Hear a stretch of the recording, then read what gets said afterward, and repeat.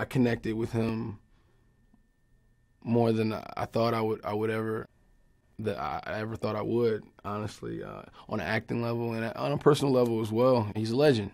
So sometimes it's a little intimidating. You never know kind of how the relationship's going to pan out, because I've met people. You have one idea of them in your head and you meet them with something totally, completely different, for the good and for bad. But this guy he's the real deal. And we definitely pushed each other, and we connected on a level that I never thought we would. So it was fun. It was fun. We got a lot of real moments, and it was fun. It's been surreal, honestly, just like even when we're doing scenes out on the street and all the people that just, Rocky, hey, Rocky, just like all the shout outs and the love and the fans and just he has a statue out. It's a fictional character that's sitting out there in front of the museum that people from all over the world travel to come take pictures by and stand in his footsteps. And it just goes to show the quality of work that he did, that he put in 40 years ago. It's still relevant today, and it will be in another 40 years. So it's an honor to be a part of the process and part of his legacy, honestly. He's a very smart kid, but he's got something inside that he just doesn't know about, or he has a hole that's empty that he's trying to fill, and he's trying to figure it out. He's honestly a kid trying to figure it out. And he realizes he's unhappy, and he wants to do what makes him happy. He hasn't been able to control his destiny at all, or control his future. All of his choices in his life is made by somebody else. And this time he wanted to do it for him.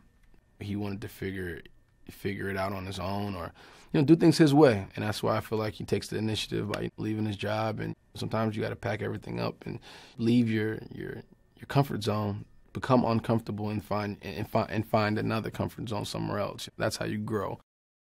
It was it just clicked, fate or the universe or whatever you have it, that kind of brought us together and allowed our paths to cross.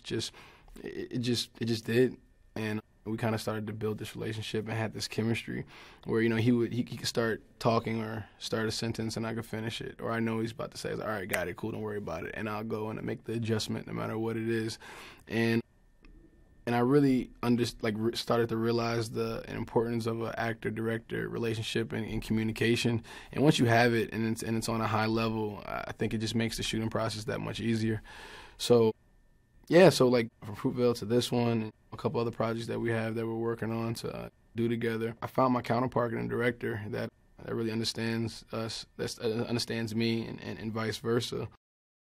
When Adonis first meets Bianca, I think he's really caught off guard. It's always something about, I think, the chase sometimes between men and women. She definitely gives Adonis a run for his money and makes him work. It's not as easy as he's used to, and I think in doing that, he starts to see something inside of her and something special, and she's extremely talented. I think he definitely sees her voice in her, and her as an artist as definitely something that he finds attractive, and she makes him stronger. I think she makes him want to work hard. She makes him want to really prove himself in the ring and out to kind of grow, and she challenges him on some of the things that he believes in, and it really pushes him to kind of grow up.